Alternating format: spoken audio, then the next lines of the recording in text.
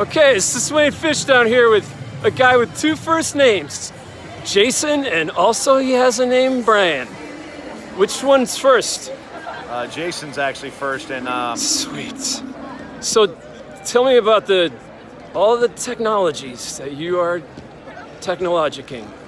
well, there's podcasting. That's something I do a lot of. I helped start the streaming here. That's crazy. At this event a couple years ago. Real quick, how long have you been a media professional? I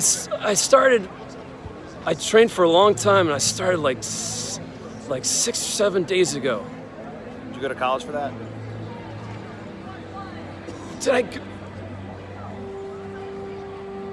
Okay, rule number 1 of interviews, you don't interrupt somebody while you're giving an interview, okay? What else you got for me? So, have you ever watched the Rockford Files? Not once.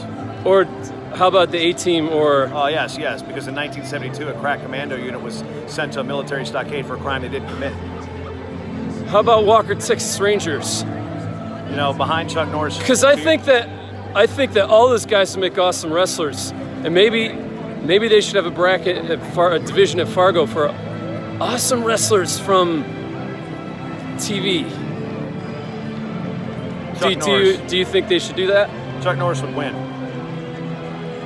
Sweet. I get asked this all the time in the last 3 or 4 days. When is Jason Bryant and all the media's going to start covering youth Pee-wee tournaments more?